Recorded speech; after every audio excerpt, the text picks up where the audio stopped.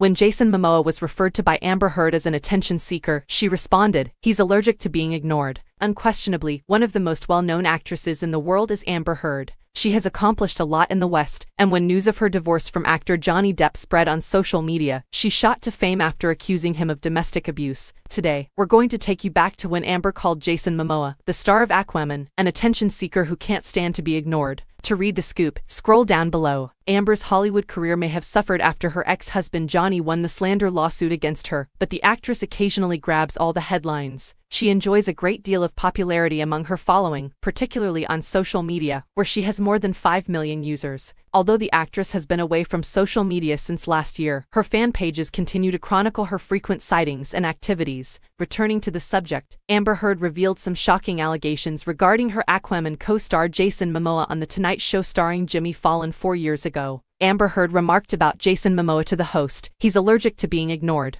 He adopted this way of pulling out the pages of my book so I would pay attention to him," the actress said. Heard said, "That would drive me mad because I'd have 30 pages left and it would be gone," to end the narrative. On the sets of their movie, Jason Momoa must have been competing with Amber Heard for her attention. Hee hee.